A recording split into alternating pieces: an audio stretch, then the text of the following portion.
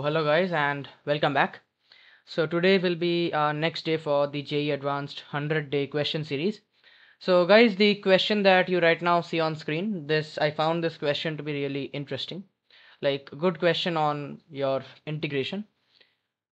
So guys, if you want, you can try this question out, like a really good question on integration. And like I have mentioned the source of this question in the description as well, where I found it. So just take a look. So guys, if you want, you can try this question out before I solve it. You can pause the video. I will wait for a few seconds and then start off solving this question.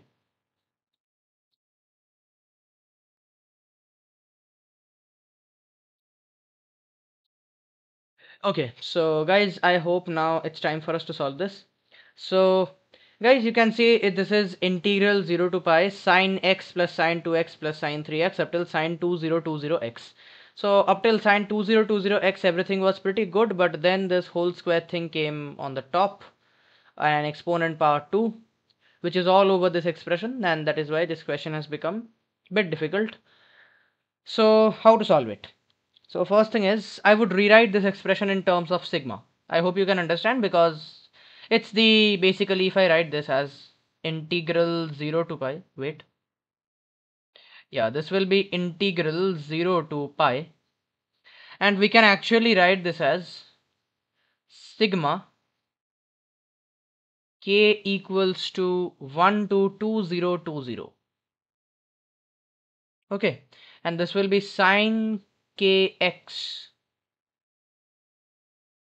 and a whole square all over this dx. Okay, I hope no problems in writing it out like this. So guys, like this is the expression we have to find. So if we try to expand this a little bit, I guess this will actually become your sigma k equals to 1 to 2020, or wait, I will first of all write down only the breakage. This will be integral 0 to pi. Like, see, this is a sum of n terms squared. Okay, like it is, what can I say, x1 plus x2 plus x3 up till xn square.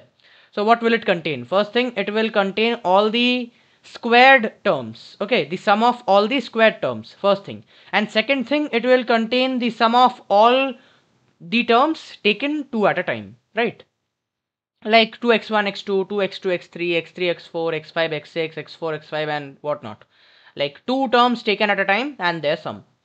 So that's the complete overview, and obviously a 2 will be multiplied to that. Okay, I hope you can understand this much. So this will be your sine squared kx, because these are the square terms, and obviously dx plus of this thing will become 2, and just note I am writing the sigma in a bit of creative way so that we can sum this up. This will be 1 less than equal to m less than n less than equal to 2020. Okay, and this will be integral 0 to pi and sine.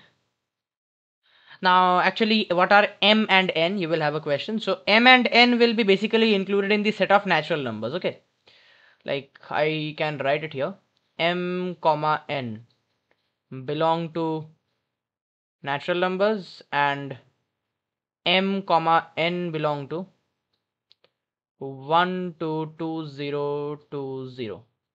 Okay, and this will be sine mx, one term, and another term sine nx with a dx. Okay,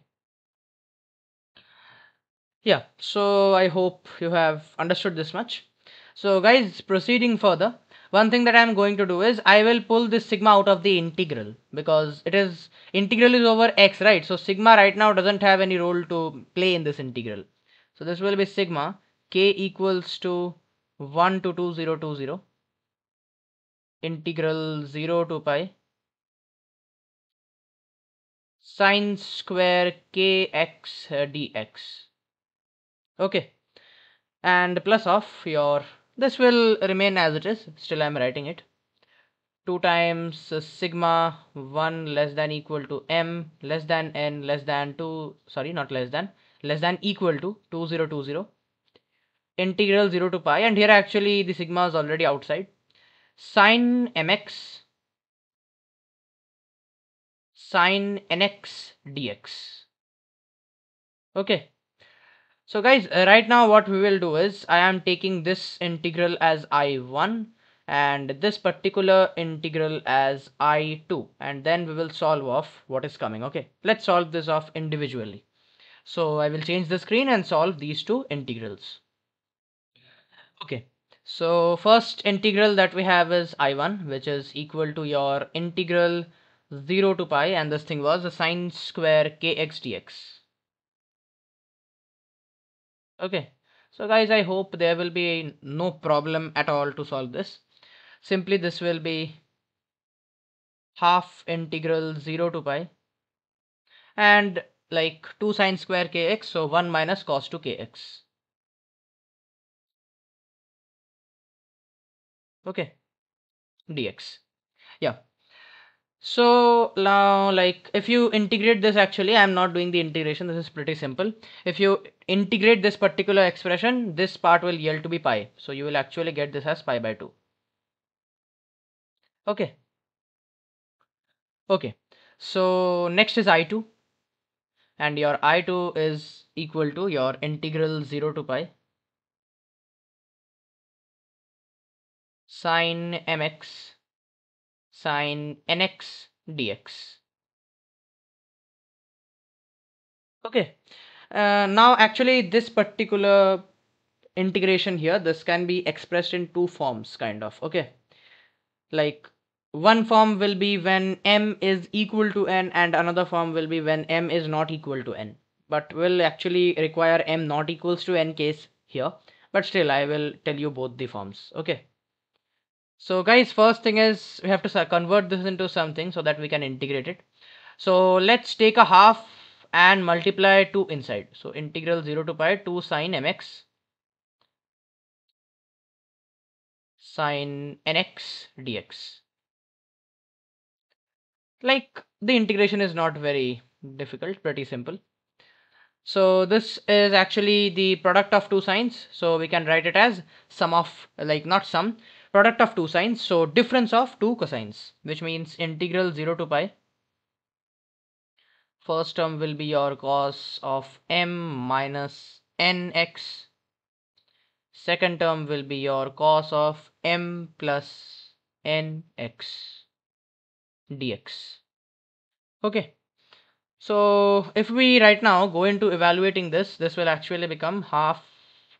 Let's split it up into two separate integrals. So integral 0 to pi cosine m minus n times x dx minus of half integral 0 to pi cosine of m plus n x dx.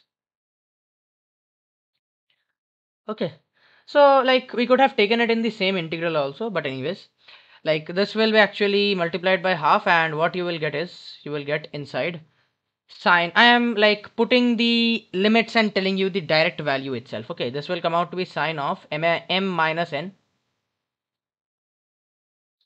like sine of m minus nx by sine, not sine, I'm sorry, sine of m minus nx by m minus n minus sine of m plus n into x by m plus n.